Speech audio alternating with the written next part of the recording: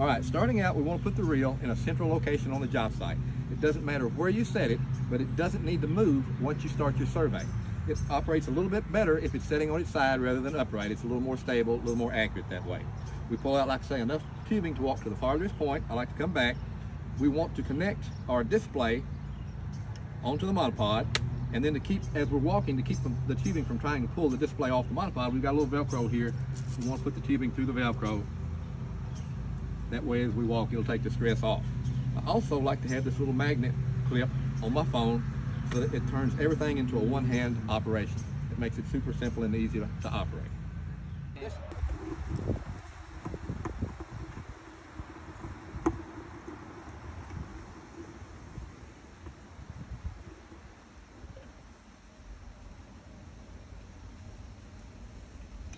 I always like to make sure I got plenty of tubing pulled out, figure out where I'm going to go with everything. Okay. I keep this. All right, we're going into 3D mapping. I'm going to plot my first point here.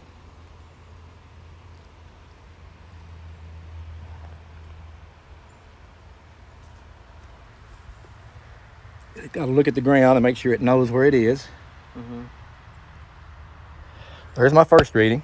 Okay. Yeah, I'm going to walk this around. I may have you kind of help me keep the cords from getting too tangled up there. Mm-hmm.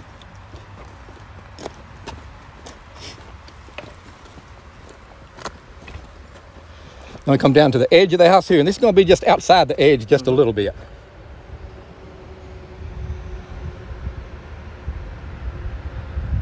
And that's showing about a 3-inch elevation. Then we'll take it straight down this way.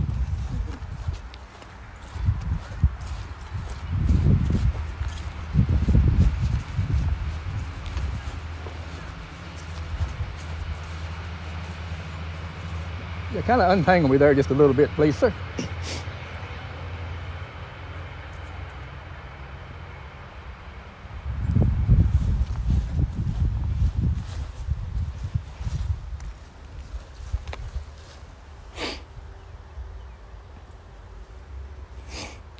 And I came right down to the edge of the house.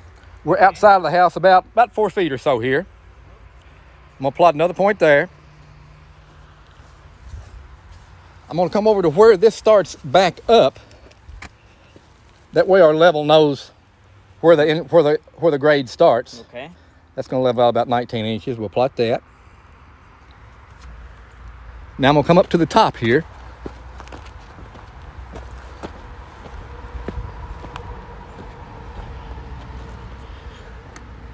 Just off to the back side. This is a pretty good. Yeah. Yep. That's exactly.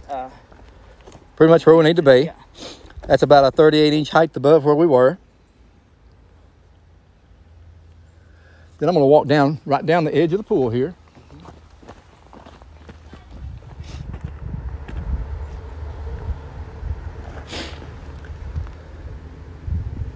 Okay, and that is the outline of our pool area.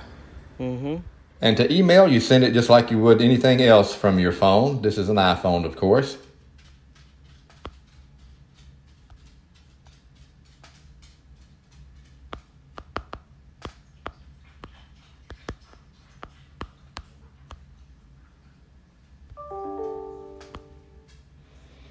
Easy peasy.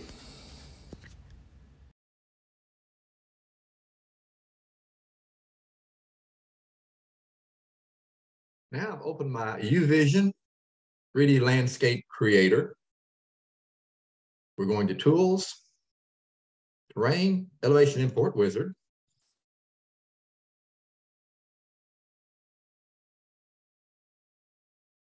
I'm uploading I saved this file from my emails, the coordinates file, as just under Jeremy.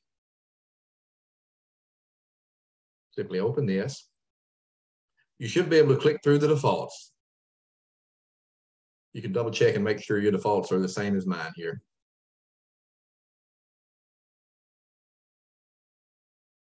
And that quick and easy, you have got a topo map. We'll line this up like we had it. Now we're going to bring in or overlay a drone image. We'll go back into Tools, Picture Import Wizard. We want the overlay.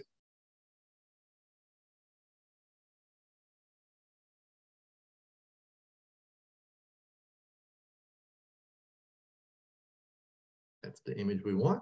Just click through the defaults. I'm going to have to make this larger.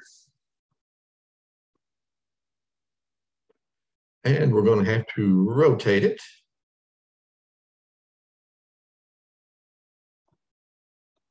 And then line everything up. But you can see how easy peasy this is going to be. And now we have our finished topo map with a lot of detail in. We can zoom in on this. Look at the detail you can see in this.